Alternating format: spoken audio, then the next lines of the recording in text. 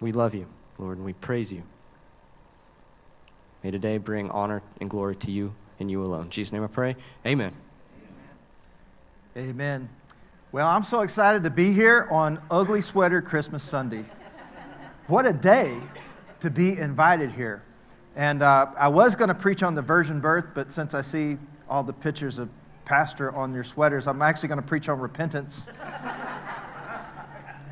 I had to borrow an ugly sweater from my pastor, and I'm really excited about preaching in this because I just turned it on before I came up here, so it's got very annoying lights and it has little jingle bells. You hear them? Yeah. So if I say something that's really good, I'll probably jingle the bells like Pastor Kevin's awesome. So anyway, yeah. So it's so wonderful to be here. Now I do want to give a couple disclaimers before I get started because it might change how you view me. One is I'm very good friends with Casey and Laura Kimball. Yeah, I know. Yeah, repent. So we responsible for us getting here today, and we love the Kimballs very much. My wife Becky is here, and she's sitting here between. We have 4 kids, and we live in Dallas, Texas, where I run the Defending the Faith Alliance. And I have a program that we defend churches. We defend churches and ministries and Christian businesses. So we have one program called Church Shield, which this church is in, which is really, really cool. We have liberty issues. The church is under attack in America. And so we're doing everything we can to preserve churches' religious liberty. We're in all kinds of legal battles. I'm licensed all the way up to the Supreme Court of the United States. We have a few cases, I think, that probably will go to the Supreme Court, but we help churches with everything. We're actually suing on behalf of a few of our churches. It's crazy times that we live in. We also help ministries. We also help Christian businesses. And that's our newest program. It's actually 1 week old. It's called Kingdom Shield.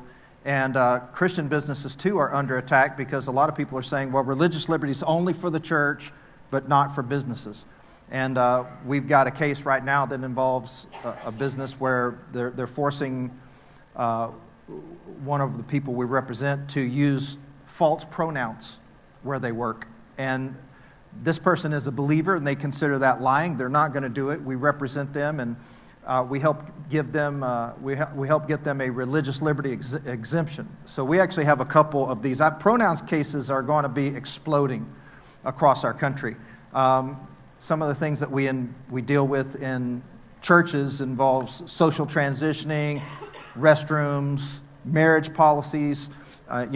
Most churches have a policy that says, "Hey, we only marry one man to one woman." But Pastor, you'll have 2 guys show up and say, "Hey, we want you to marry us," and you'll say, "Well, we only marry men and women," and one of them will say, "Well, I identify as a woman." And so this is some of the stuff that we're facing, and we're helping churches navigate through, and also now Christian businesses that want these same protections. So you can read about us. We also have a television show called Defending the Faith. It's on Saturday nights on Now Christian Television. You can read all about all the stuff that we're doing at defendingthefaith.law. So you can go and find out about us. Now, you're probably picking up that not only am I a preacher, I have a master's and a PhD in theology from Southwestern Seminary, but I'm also an attorney. And so I have a law degree from Texas A&M. And so I know that's really strange to some of you because you're like, I didn't know you could be a Christian and an attorney. But you can, and I'm one of the good guys, and so I represent, that's what we do, is we do kingdom cases, and we represent people. Not all lawyers are bad people. Here in Texas, we have a special law just for lawyers. Did you know if you're a lawyer in Texas and you die, you have to be buried at least 6 feet under? You know why that is? Because deep down, we're good people. Yes. Now, deep down, yes. It'll sink in some of you a little bit. Now, let me tell you before I get started and talk about the virgin birth here, that tonight at 6 p.m., we're having a seminar on how you can have a free will. So this is probably the neatest thing, one of the neatest things that we do. For anybody that's a member of one of our Church Hill churches, you can get a free will. You can get a free living will, which includes powers of attorney over the person and the estate. We also do revocable living trust for free, which those cost $5,000 for any attorney in Texas. There's free and everything that we have. We also do advanced directives. Anything that you need in estate planning, we have for free because we believe that that's a matter of stewardship. 2 out of 3 people in America do not have a will. 2 out of 3 adults. How many of you in here do not have a will? I know a guy that's going to help you today. So be sure and show up at 6 o'clock. So let me tell you this. So if you die without a will, I know 3 things about you. Number 1, I know that you left too much money to the government. Maybe all of it. I mean, and some of you have already told me nightmare stories about your families that you've had involving this. Number 2, if you don't have a will, you left way too little to your family. And you know what the Bible says in Proverbs? It says a good man leaves an inheritance to his children's children. But here's the worst thing. If you die without a will, you left 0 to the church. I mean, nothing. Not a shekel, not a Frito, a Dorito, a Cheeto. I mean, you left nothing to God. So when we do our seminar this afternoon, I'm going to teach you how you can have this all for free. I'm going to teach you how to give less money to the government, leave way more to your family, and leave something to the church if you want to. Now, we'll do your will for free, and there's no catch. There's no catch at all with these free wills. But we do ask that, if you want to leave a bequest to Grace Point at Eagle Heights, you can do that. And so this year, we just started this program with free wills this year. I became really convinced that this is something that we need in our churches for stewardship because you don't want to leave all that money, all your money and your property to the government. And so it will ask you if you would like to leave a bequest, a gift to your church. You don't have to. We'll still do it for free, and no one will know whether you do or you don't unless you want to let the church know. But this year, I will just tell you, in our churches that we have, church members have written over $16 million in bequest for our partner churches. And so it's a really great thing because, y'all are a pretty young congregation, but, if you'll put that in, it'll build your next building, it'll build your next campus or whatever you have. And some people, you know why some people don't make a will? Because they're afraid it's going to speed up their death, right? It sounds morbid. But, actually, it's a great thing to do. I had a guy, I did one of these will seminars, and by the way, tonight, you can come and you can ask me any question.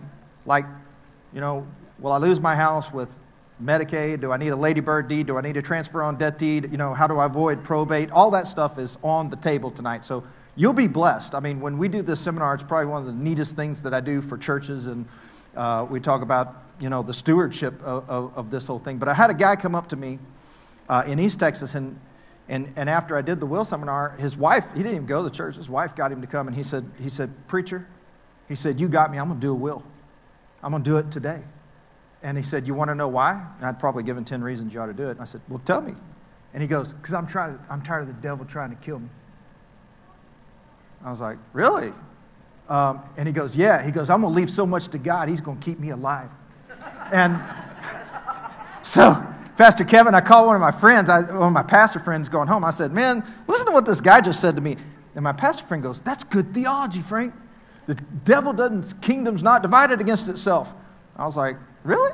I'm going to up the amount in my will for my church. But that's how I feel. The Bible says Samson killed more Philistines in his death than he did in his life. And, and so I'm just telling you personally, for me, I tithed in my life, and I'm going to tithe in my death. I'm going to make a difference. So that's the one thing that, so we combine both. But you'll have all that for free. The rest of your life, you come tonight, we'll teach you, you'll have your own dashboard and your own thing, and it'll you'll be fixed up for life. You'll never have to pay an attorney to do that. Well, I want to tell you just a little bit of my story. Laura asked me to kind of share with you a little bit of my background as I get going. But I was an atheist for 21 years. And as an adult, I was challenged by a pastor who witnessed to me at a church just like this to disprove Christianity. He was witnessing to me, and I started telling him, none of it's true.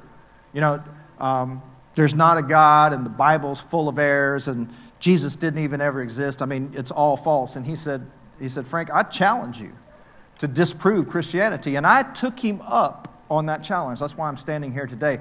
I studied Christianity from cover to cover. I read the entire Bible cover to cover before I became a Christian. I actually studied all 9 major world religions. And here's what I found out in my investigation. And I've written books on this. So I discovered there is powerful evidence from science, history, archaeology, prophecy, many different areas which demonstrates beyond a shadow of a doubt that Christianity is the truth. You don't have to check your brains in at the door to become a Christian. Becoming a Christian is one of the most reasonable, intelligent decisions that you can ever make. And believing in God is not a leap into the darkness. It's a step into the light. And I don't know if you're here today and maybe you just showed up today at church and maybe you've been skeptical, maybe you've been looking at things. I'm glad you came today, because today I'm going to talk about some evidence that talks about why Christianity is truth. And today I want to focus on the virgin birth. Now, we've already heard our passage read out of Matthew chapter 1. And what's interesting is we're talking about the virgin birth. Now, there are some skeptics who say they will not believe in Christianity because of the virgin birth.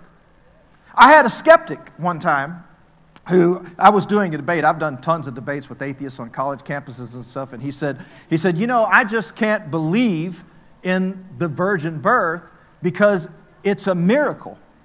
Well, if it wasn't a miracle, it wouldn't be a sign. It wouldn't be anything special about it. So the virgin birth is something truly, absolutely astonishing. But in the text that was just read by one of your elders, we see that God himself affirms the virgin birth, the Father. And then it talks about the Holy Spirit in that passage, who came upon Mary. The angels affirm the virgin birth. Joseph is commanded to affirm the virgin birth. Mary receives this truth as the virgin birth. But then think about this. Jesus, who's born himself as a baby, okay? Now, we learned that he is God with us. We learned that he's 2 things really in this story about the virgin birth. We learned that he's a Savior who will take away our sins. And we learned that he is none other than Emmanuel, which is God with us. Now, the question is, okay, Mary believes it, Joseph believes it, the angel believes it, God is proclaiming it. What's going to happen when Jesus grows up? Is he going to accept this? Is he there? And what we discover is that Jesus Christ lives his earthly life until he was 30. And when he was 30, he began his earthly ministry. And Jesus Christ, as he began his earthly ministry, he made an unbelievable, one-of-a-kind, unique claim. And here's what Jesus said, because everybody's waiting to hear what Jesus says about this. And here's what Jesus said, that he was God. Now, if you just show up somewhere and announce to people that you're God, we have a word for you. It's called mentally ill. I mean, imagine if someone came in here today and claimed that they were God. What would you think about that? I heard the story about a man. He was a doctor. He had just graduated. He just got his medical degree. And his first job was working in a mental institution. And he was noticing all the, disturbed patients who were in the mental institution. And he saw a guy standing in the corner who was like this. He had his hand in his coat pocket, and he just stood at attention all day long. And he went over and he asked one of the nurses, he said, what's the deal with the guy in the corner who's always over there standing there like, and she goes, oh, he thinks he's Napoleon. He goes, I mean, Napoleon Dynamite? I mean, what? No, he thinks he's Napoleon Bonaparte, the emperor. Doctor says, well, I'm going to go cure Napoleon my first day. So the doctor goes over and he holds out his hand. He said, hey, I'm Dr. Brown. What's your name? And the man goes, why, I'm Napoleon. The doctor said, really? Who told you you were Napoleon? And the man said, why, God did. The guy standing beside him said, no, I didn't. I mean, if you claim to be something more than a mere human being on this planet, you had better be able to back it up. The true story is told about Muhammad Ali. He was once the heavyweight champion of the world, and he was sitting in first class on a big-time jetliner, and the jet began to hit severe turbulence. It was so bad, the captain actually feared for the lives of the passengers. He turned on the fasten seatbelt sign, and everybody who was scared turned on their seatbelt, but the champ. The stewardess who's sitting over by him, she goes over to Ali and informs him. She says, sir, you're going to have to fasten your seatbelt. To which Ali wouldn't do it. He just stared at her and he glared at her. And she said, sir, you're going to have to fasten your seatbelt. And Ali just stared back at her and finally said this, Superman don't need no seatbelt. To which the flight attendant replied, Superman don't need no airplane. Buckle up, buddy. I mean, if you claim to be something more than a mere human being on this planet, you had better be able to back it up. And Jesus Christ, when he came to this planet, he announced that he was the Savior of the world. Do you know what a Savior is? A Savior. The angel said, and they shall call his name Jesus because he shall save his people from their sins. Now, to be a Savior means to be able to save. Okay? It's actually the image of a lifeguard. So, a lifeguard is trying to save you from what? From drowning. But can you imagine a lifeguard could you imagine somebody who took a job as a lifeguard who wasn't able to swim? What good would that lifeguard be? It's like the story of the lifeguard that wanted to be an evangelist and everybody kept drowning because he kept going, I see that hand. I see that hand. I also read the true story one time about a lady. She was watching her grandson for her kids, and she went over to their house. They had a pool. The grandson was playing in the backyard, and she saw him fall into the pool. Now, he was too little to swim. Now, the grandmother was also unable to swim. She knew she didn't have time to call 911. She just ran out there. She dove in to save the child. Now, the sad ending to this story is that a few hours later, both were found deceased in the bottom of the pool. Now, you could say this grandmother was sincere in her desire to save her grandkid, but she couldn't save him because she was not able to save. Listen, to be a savior, not only do you have to be willing to save, you must be able to save. Do you realize that in the New Testament times, in the first century, there were 29 men who claimed to be the Jewish Messiah. 29 men who claimed to be the Savior. Can anybody in here name 5 of them besides Jesus? Anybody? Can anybody name 4 of them? How about 3? You know why you can't name them? Because they didn't have any evidence for their claim. They couldn't back up their claim. Now, think about this. We live in a world in which a new religion is started every single day. A new religion pops up every single day. A new religious guru who pops up and says things like, I have the answer, I've heard from God, I know stuff, and they claim to be the Savior. You know what the problem is? Is that they're sinful. See, because only somebody without sin could save from sin. See, if you have a sin problem, you shouldn't be trying to solve somebody else's sin problem. So Jesus Christ, he was a sinless Savior. Now, that's very, very important. And Jesus Christ did something 2,000 years ago that really no one's ever done. Jesus Christ not only claimed that he was God, but listen to this. And this is really just a one-point sermon. Here it is, 1 point. Now, you ever seen a preacher preach a one-point sermon? I preached a no-point sermon many, many times, Pastor Kevin, but today I'm going to try to preach a one-point sermon. And here's the point. Jesus Christ made a one-of-a-kind, unique claim, and he backed up his claim.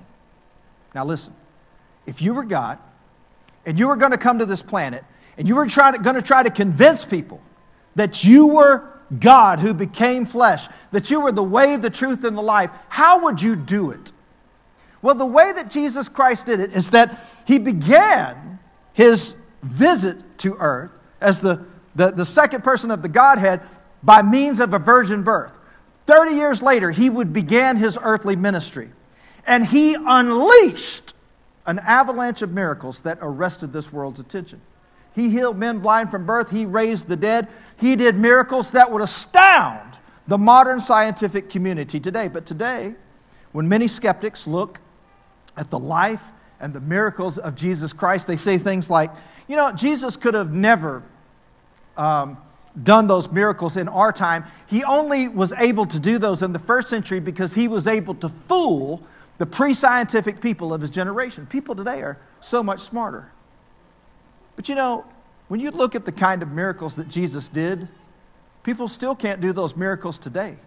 Jesus healed people blind from birth, congenital blindness. He raised the dead. Nobody's raising the dead today, by the way. I mean, a lot of people will say, hey, science has all the answers. We don't need God anymore. Science has no answers. Okay? Science has no answers. Science can't tell you where you were 100 years before you were born. Science can't tell you where this world came from or why you exist or why you're different. See, science tries to tell you that everything in the world came from a gigantic explosion and that you came from green goo. And that's all you are. It's just a bunch of chemicals, just a goo moving around like this.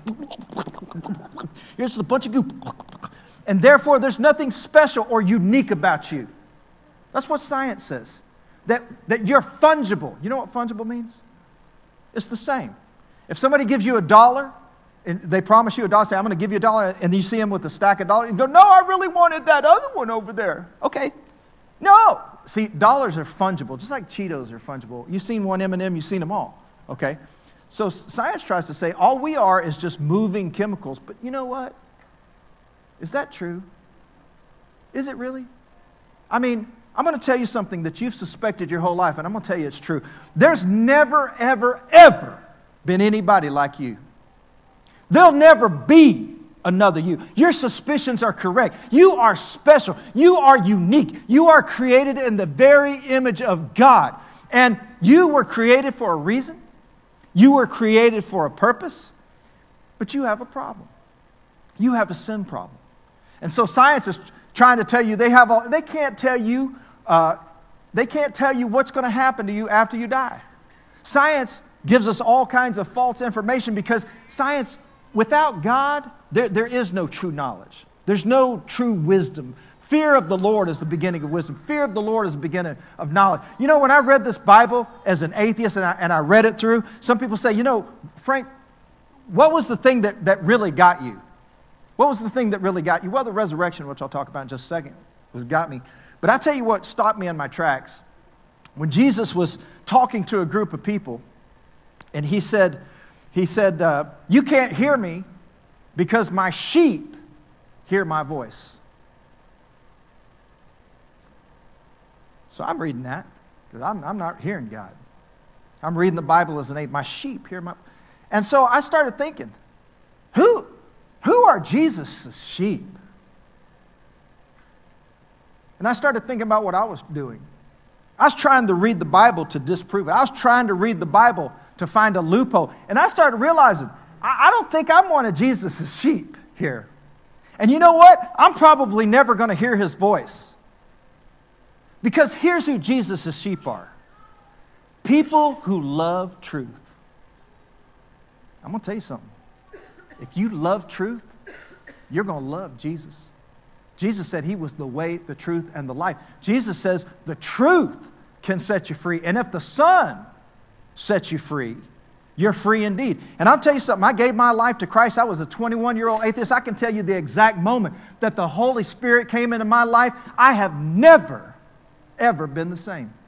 I'm telling you, the Spirit filled me. I got up the next morning.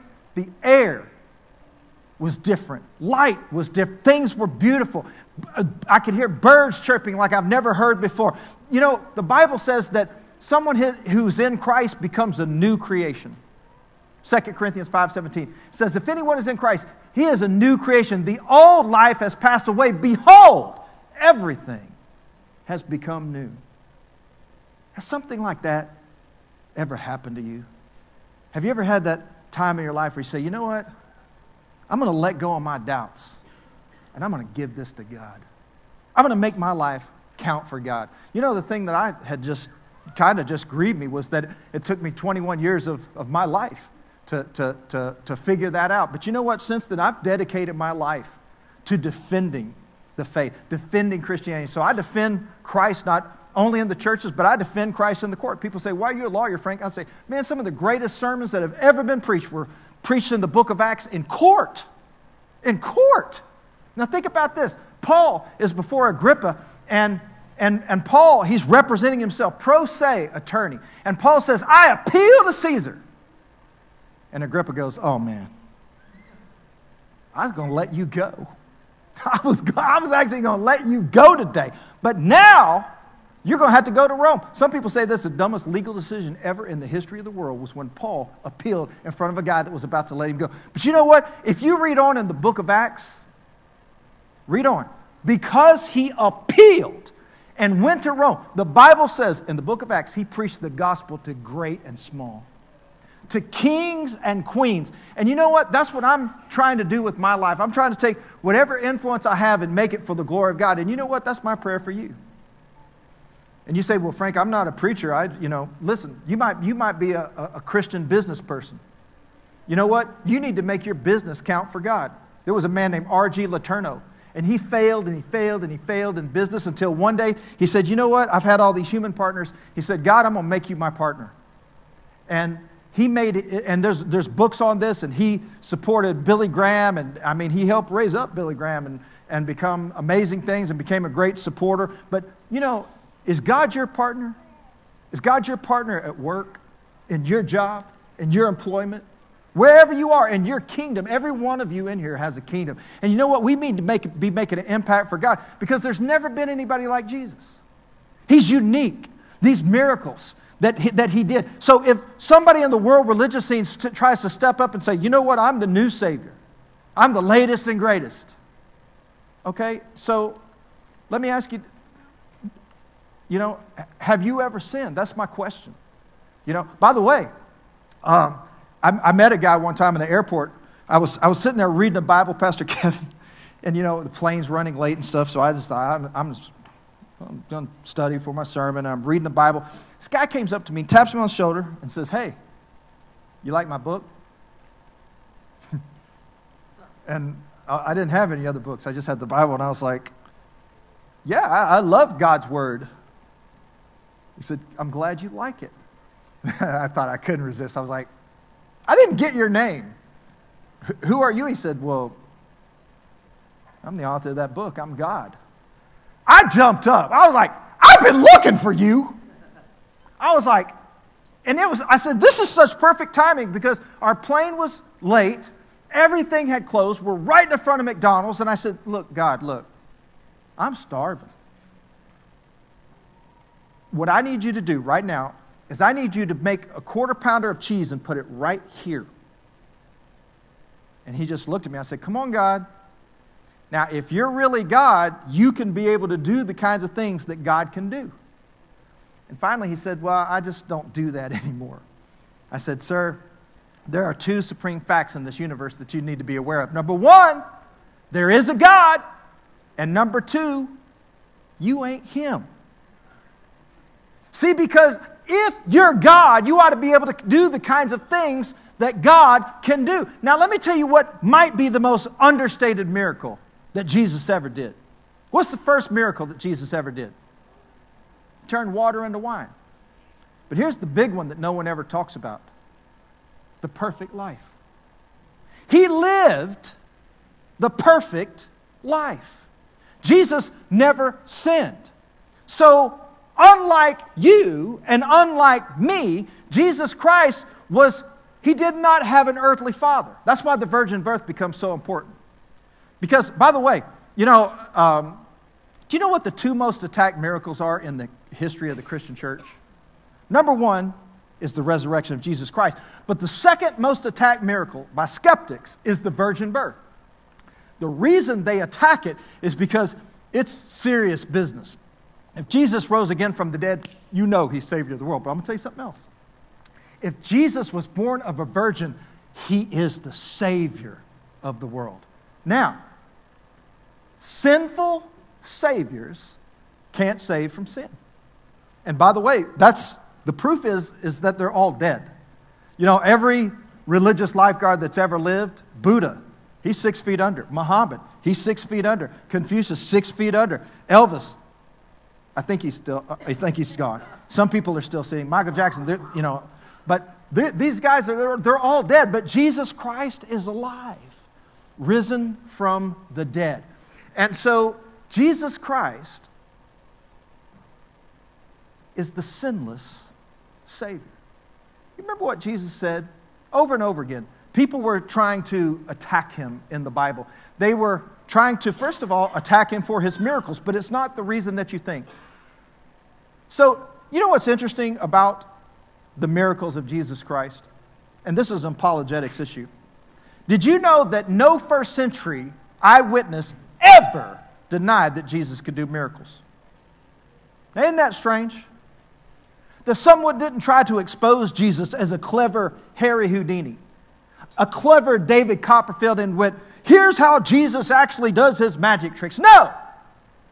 All the skeptics in the Bible, they didn't meet to discuss Jesus, how Jesus did his miracles. Why'd they meet? To discuss him, to see how they could stop him from doing any more. So how did skeptics in Jesus' day explain away his miracles? They said that he did them by the power of Satan. Now, even the Jewish Talmud, which dates from 100 to 500 AD, says that Jesus did miracles because he had sorcerer power. Now, I studied all this when I was an atheist.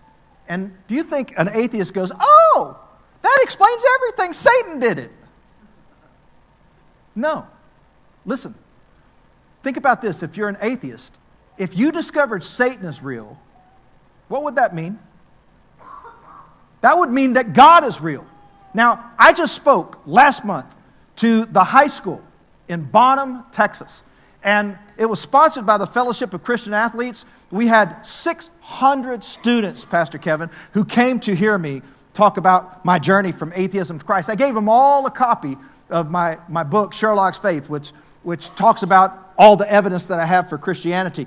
And we had one of the guys who was there, and he came down and he shook my hand afterwards and he said, Dr. Harber, he said, I want you to know I'm a Christian because my uncle. He said, my uncle was in a war, and he said, my uncle was an atheist, and he said, my uncle claims, I don't know if he did or not, but I'm just telling you what he said. He said, my uncle claims he saw Satan. And he said, when he said he saw Satan, that made him go, if that thing's real, I need to find a power that can defeat him. This thing's evil. And he turned to God. Now, here's what this kid said. He said, this guy who thinks he saw Satan led everybody in his family to Christ, all his brothers and sisters, and his dad was the uncle of him and led him to Christ. And he said, I'm a Christian today because my uncle thinks he saw Satan. That was last month. But think about this. I don't know whether he did or not, but if Satan is real, God is real. And by the way, have you ever done a study on Satan to see where the origin of Satan is? By the way, if you tried to figure out who Satan was and you didn't have a Bible, could you do it? Did you know that if you do a study on the history of Satan, read Elaine Pagel's book on the history of Satanism, history of Satan, here's what you'll learn. That other religions have a Satan. Other religions who have a Satan, they got Satan because they stole him from the Bible. Okay?